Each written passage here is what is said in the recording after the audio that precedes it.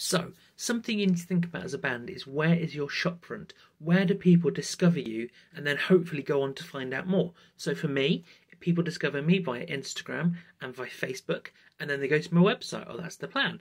Now for you, it's probably going to be a very similar thing. Maybe YouTube is there instead, I don't know. And you want to lead them to your music, hopefully. That's the first stage, obviously. Before you do that, it needs to be clear who you are and what you're about. So you need to be clear what genre of band you are. What broad style of music do you adhere to? You don't have to give some impressive subgenre. If you're an acid jazz band, just say you're an acid jazz band, for example.